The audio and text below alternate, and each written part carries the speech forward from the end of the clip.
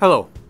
In this video, I will be demonstrating how to terminate a SAM-TOM ST connector to 900 micron fiber.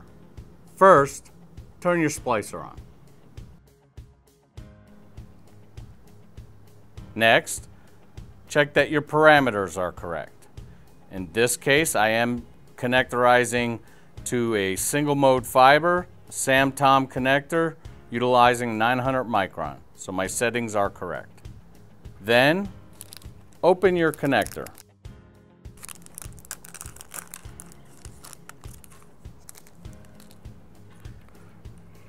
Remove your large tube. This is just a protector, it's trash. Take your back boot, place on your 900 micron fiber, install your bayonet. Thread it onto your fiber and then your shrink sleeve. Now load your fiber into your 900 micron holder, placing the fiber in the center channel, leaving 1 inch tail from the front. Turn your stripper on and open your left then right stripper doors.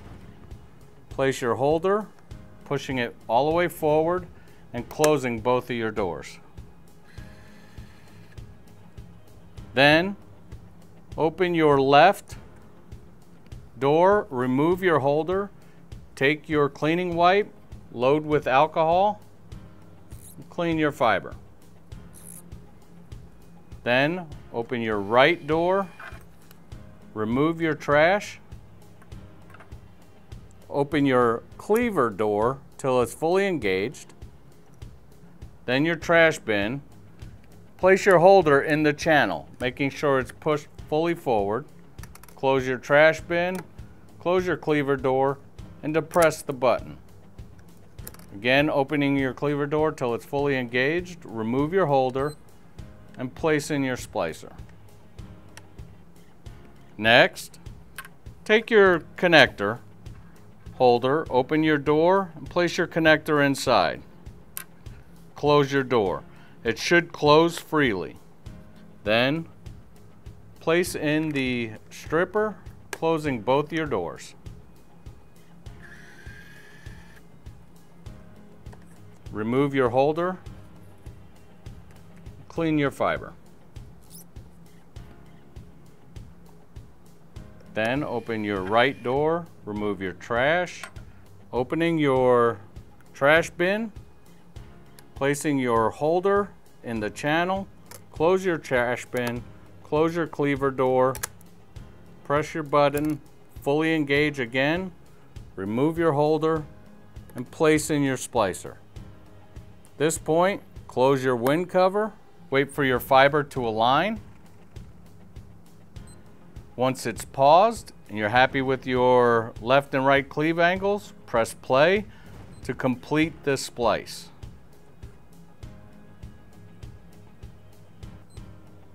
Once the arc is complete, you're happy with everything, open your wind cover, allowing the tensile test to be performed. Once it comes back to your ready screen, you can fully open your wind cover. Then open your left door, then your connector door. Remove your connector and allow it to hang freely. Then, taking your heat shrink and bringing all the way to the back of the connector, place your connector within the oven, close both your doors, then turn your oven on. At this point, close both of your holder doors and close your wind cover.